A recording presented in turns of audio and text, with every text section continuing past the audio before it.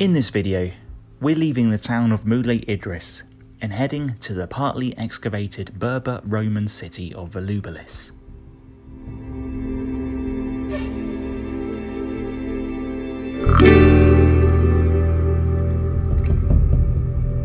Most visitors take a bus or taxi from Moulay Idriss to Volubilis, but we discovered that walking there along the upper mountain road is not only easy, but provides stunning views.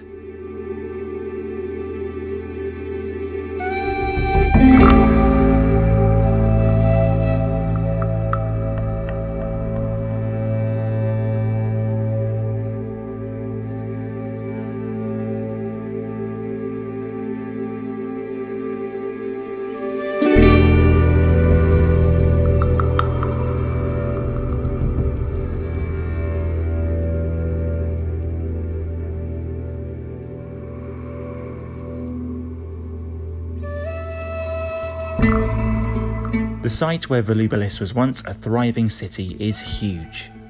Entry for non-Moroccans is 70 dirham, about £5.50. The first settlement here was built in the 3rd century BC, but the city grew rapidly under Roman rule in the 1st century AD.